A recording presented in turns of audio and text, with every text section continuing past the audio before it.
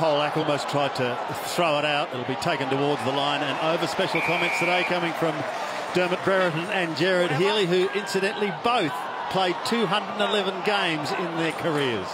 What happened there? Dixon. This could prove very, very costly because Gray is on the way.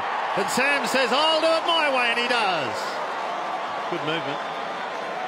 This was the easiest ball movement we've seen all day. I'm not sure if they were confused by that, but you can see North Melbourne, nobody with any leg speed around it. Goldie didn't read the ball well enough. He should have been the one to impact on that. Ball fell forward, and then just the speed from behind the ball has exposed North Melbourne probably as badly as we've seen all quarter.